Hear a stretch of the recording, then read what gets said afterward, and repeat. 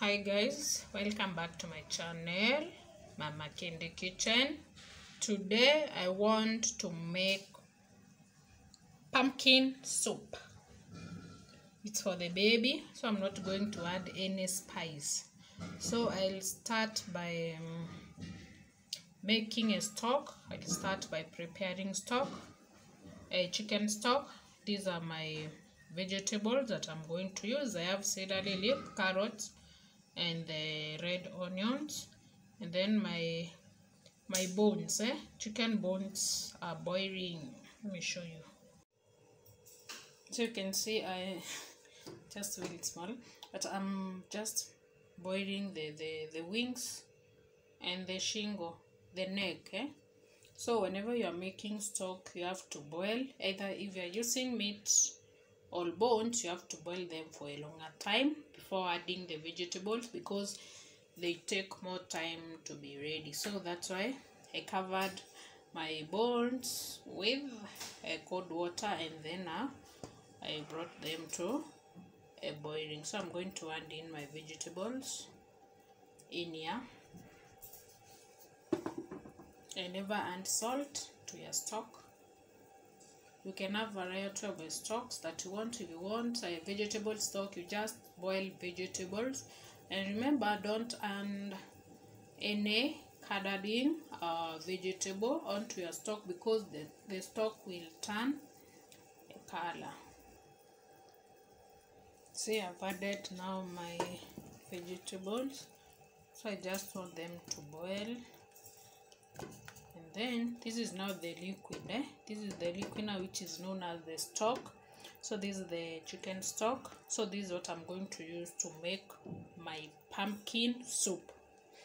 Remember, I will not use any spice because it's for the babies. But if you want to make yours, you can add the spices. I just use the pumpkin, the garlic, and ginger, and salt. So this is the pumpkin that I'm going to use, but I just cut a quarter of it. Yeah, I'll not use all of it. And then when you are making a soup, you add a thickening agent. This one I'm not going to add any thickening agent.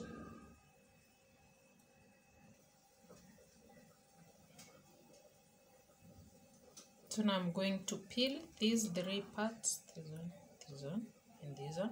I just remove this part, and then I peel it lightly. Yeah. Once you cut your pumpkin like this, how you can store it the best, you can remove these seeds inside these ones, and then you put it.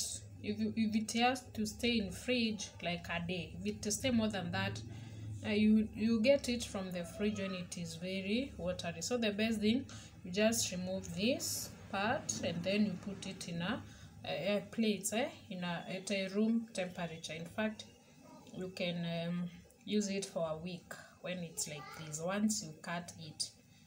But it's not advisable you put in fridge, because itanyonya maji, itakuwa na maji. Yeah. You see, now whenever you want to store this, maybe you use it like a week, you just remove the seeds, and then you just put it in an open place. In fact, after 1 week you can use it. Itakuwa imeharibika. But the moment you put it in fridge, it will be too watery. So now I'm going to just peel it, and then I cut it into cubes. Peeled, we wash, and then we peel. Don't do vice versa. Wash, peel. Wash, cut. Wash, shred. Yes. Now I've cut it into cubes. We can cut any shape. So as we wait our stock to be ready, I'm going to be preparing other ingredients to make the soup. That is crushing garlic and ginger, cutting onion. Yeah. So now I'm going to fry my pumpkin, and this is the carrots, the white onion, crushed garlic and ginger. Then since I don't have a butter, I'm going to use this. I'm going to use blueband. Yeah. Na ninapima kwa macho. You know I'm an African, eh? Yeah. See, that's our stock. It is ready now. When you are using stock, you don't hunt the veggies or the bones, eh? You just sieve and use the liquid part of it. So eat your pot and your cooking oil if you are using cooking oil. If you're adding butter, margarine,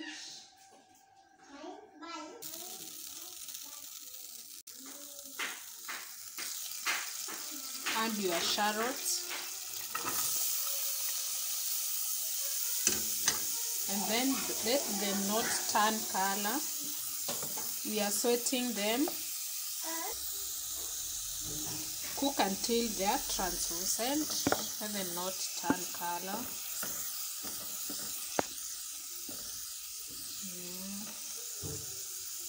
Don't use a lot of oil because your soup will be greasy.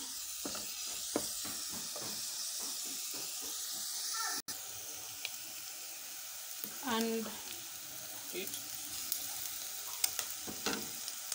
stir.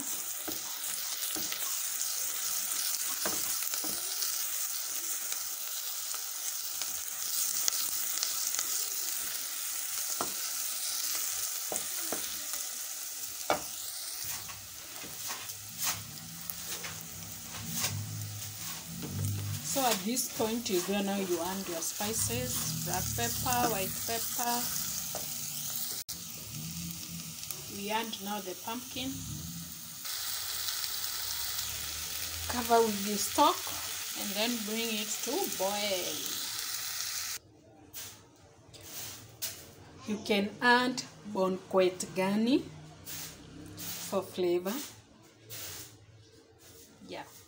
I'll show you on my next video. I'm not so sure if it's next how to make bonquet gani to flavor your soups, sauces, gravies, etc. Cover it. They are ready now. I want to bread them. So now I want to bread it. Remember, you cool it first before you put it inside here. Never put anything hot with the blender. So you're supposed to want some stock, cold stock inside here. Just very little. You don't have to operate blender when it is when you have not added liquid. So I've decided to add a bit of stock, cold stock.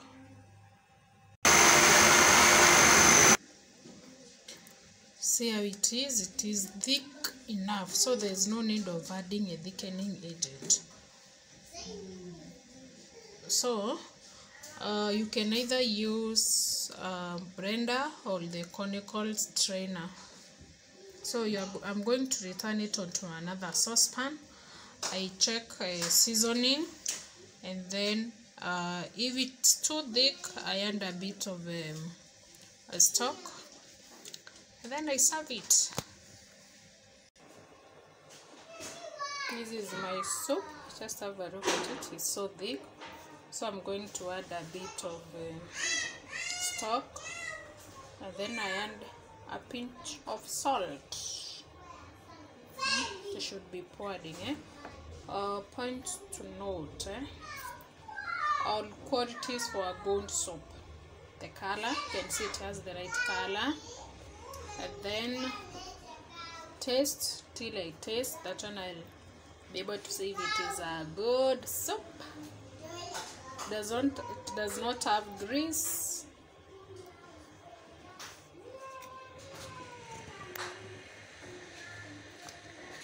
Yeah.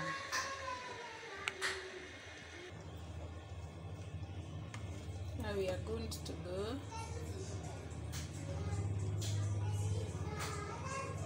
So if you have enjoyed my recipe, if you like it, give it a thumbs up, and bye till next video.